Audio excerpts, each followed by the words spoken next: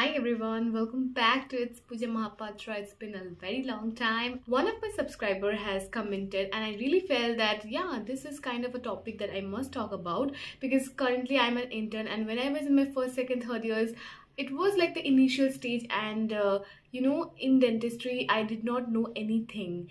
So for that reason it was new to me, and I did not want to spread any kind of false allegations until and unless I experience it myself. So for that reason I kept quiet. But right now, as an intern, I have passed all the 4 years and I have realized few things, I have experienced few things. So here I'm going to share you those. What is the fee structure? So as I belong from West Bengal, in our state we have 6 dental colleges, and among them 3 are government colleges and 3 are private colleges. Basically for all the 4 years, the government colleges charges almost around 31.2k, which comes around 7.8k per year, and the admission fee for government colleges are 3.5k. It might increase in the future.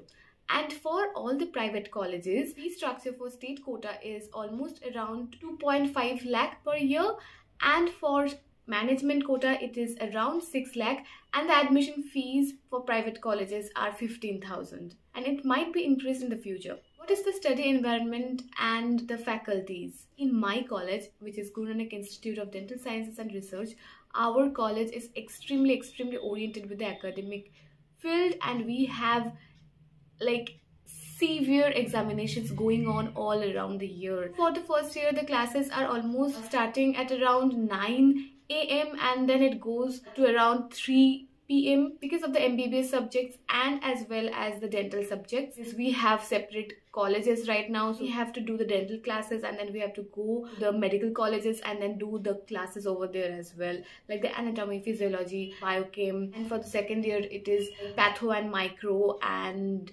pharmacology, and for the third year it is surgery and medicine. But in case of final year, since all the things are oriented to dental subjects, there are 8 subjects right now, and it's it starts from 8 AM in our college, and it goes on to around 10, and then from 10 we have the clinics till 3, and from 3 we have another last class. So it is extremely exhausting, to be very honest. Final year is hectic, and I think second year is also hectic because first year is apparently easy if you consider all the 4 years, because you have 3 subjects, you have basically 4 subjects and 1 is combined, though I don't consider it combined because you have to go through everything like the physio and biochem part. But still, when you come to second year, it's very hectic because you have pharmacology as a whole, and then patho and micro as a combined, which again takes a lot of time, and then you have the dental material, and you have to go to the prostho clinics as well. Everything you need to do, you have your conservative, preclinical conservative things. It's very hectic. As the year progresses, first year and third year are apparently easier, but I will not say it's easier because every year you have something to do, because in first year you're just beginning, so you have no idea. So that is the reason I say ki it's not that easy, because for the 6 months you try to understand what's going on, basically what are the subjects, how do you need to proceed.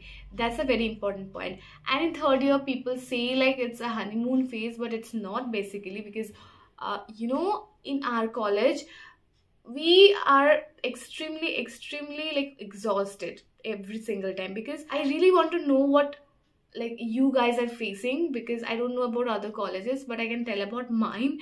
So basically in third year we have only 3 subjects, that's surgery, medicine and a dental subject, that is oral pathology. But it does not count like that, because you have your final year subjects as well in your third year. Your clinics starts from there. You have to start doing your quotas, your clinical works from there, so that you can cover up till final year. So it definitely counts, and it is not like that in my college ki we are only doing the preclinical part. We have to do the patients, we have to give vivas every single day, otherwise we are not allowed to do patients. So this is how my college works, okay? So every time there will be some questions, and then if you are not able to answer, you are not eligible to do the work. So of course it's very much exhausting and it's very much hectic. I would not say it's easy at all. And I also made a video on that I got rejected, and it's not about like rejected in that sense, but yeah, there was a department and I was very much exhausted with every single thing that was going on. So I made a video because, you know, I think each and everyone feels this way. Since I am making videos, I can tell you, I can communicate my things to you, but I know that whoever the students are in this field, they feel the same way, maybe in a different department or something like that, but everybody goes through the same thing. And my motto is to just give you the idea that you are not the only person who is feeling this way, because if I am feeling this way and you're connecting it with yourself, and then there are 10 people who are thinking the same way, that means everybody, almost everybody, is going through the same phase. And you know, you just need to hold on there, because you need to complete your degree and you just need to hold on there and learn the skills and get out of the college. Now there are the questions about the pros and cons. Of course there are lots of pros and cons. And about the faculties, okay, so there comes a huge amount of thing, because medical college is, you know, it's complicated, it's very complex, it's extremely complex. And in first year we don't know anything about it. Okay, so we're basically innocent souls out there having a lots of friends, and with the time we just understand that, you know, everybody is so different, and we have the identity crisis as well. What are we, what do we want? Because in college you don't only come for learning skills, because when you are going to do work, you need to have a friend, you need to have a batchmate who will tell you about their days, how they are going through the situation. And it comes inherently ki you will also tell them how you are going through, what you are facing. And then there are like relationships, of course, in colleges. Of course you will be somebody who will have your first relationship maybe, and then there will be breakups, and then there will be breakups not only in relationship in terms of romantic field, but in terms of friendship as well. So a lot of heartbreaks will be there. And talking about faculties, some of them are bullies, definitely some of them are extreme bullies. I myself has faced that, my friends have faced that. And you know, initially it was very hard to like understand what's going on and why it is going on, but you know, with time you will understand more how to deal with this kind of people and how to deal. Because in school we have been bullied, I have been bullied when I was in my school, and I was bullied by a teacher only. So that's a different story, I might share it. I don't know if you guys are interested in this kind of topics or not, but I have faced bully, and I know how to stand up for myself, you know. And I just know it, I have learned it hard way, but I know how to do it. So I also faced it in college, my friends have faced it. I think like most of them has faced it in this manner or in that manner. Like it's not like I did not face anything. At some point you will definitely face a kind of bully, because that's what medical college or any college teaches us. Medical college teaches us more because we stay there for 5 years and we have to communicate. It's not like I will not know you. You have to talk to your seniors, you have to talk to your juniors. Even if you're trying to sell something, you have to talk to your juniors. If you're trying to know something and want to buy something in lower price, you have to talk to your like seniors, and you will have your clinical duties together. So you have to talk. It's not like I will not talk. It does not work like that in medical college. And the last question was, any advice for aspiring BDS student? Okay, so the advice that I really want to give you right now, I think I got this question a lot of time, but I did not thought myself to be in a position to give you the right answer, because I was also experiencing things that I haven't experienced earlier. So I need to incorporate those and then like understand, okay, so this is how it is, and now I can tell you the raw thing that I have experienced.